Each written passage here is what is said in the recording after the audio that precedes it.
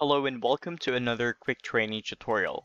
In this training tutorial, I'm going to show you how you can manage your own paper deletion contract and how you can make sure that you can get the good faith estimate table included in your paper deletion contract.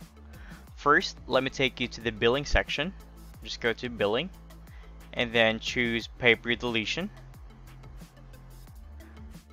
Alright, so once we're here on the paper deletion screen, to show you what is the good faith estimate table that I'm talking about. So from here, we do have a good faith estimate that I did already from this client. Let's say this one. So if you want to send a contract for this client, for example, all you have to do is to click on the send contract icon, which is located here. Once you do so, the contract preview will appear. And here is the paper deletion good faith estimate that would be included in the contract. Now, how do we make sure that this is included in the contract? So right here, this is where you select the paper deletion contract agreement. You can click onto the drop down menu to choose from the different contracts that you do have inside the software.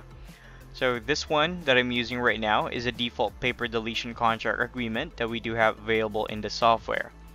You can always create your own contract or use this default and make changes. Now let's go to the digital signature screen. So from here, we just have to go to company and choose digital contracts.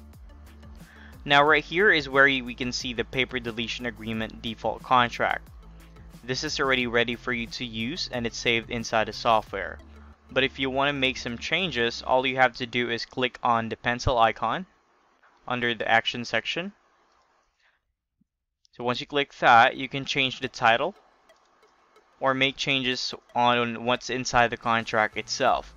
But you need to make sure that if you reach this section or this part right here, which has the placeholder for the good faith estimate, you have to make sure that you don't delete this part, as this is where the good faith estimate would appear.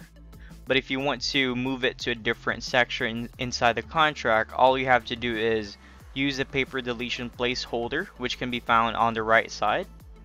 This right here, paper deletion, and then choose the good faith estimate. And then you can just put it anywhere in the contract. Now, let me show you when adding a new contract.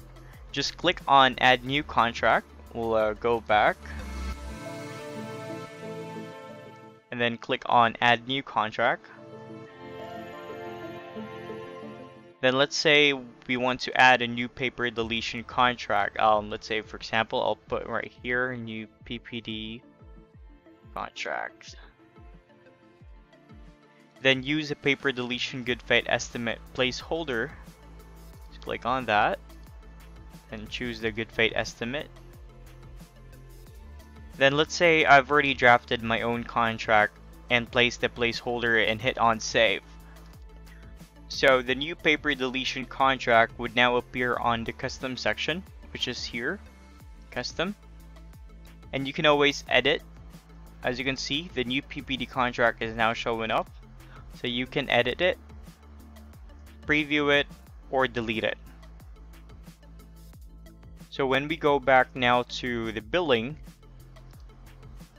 then go to paper deletion. Then if we choose this to send a contract, you would have that custom contract already available right here because you used the placeholder for the good faith estimate. So that is how you can have a contract appearing into this deletion contracts. You have to make sure that you use the paper deletion placeholder. So that would complete our quick training tutorial on how you can customize, add, and use paper deletion agreement.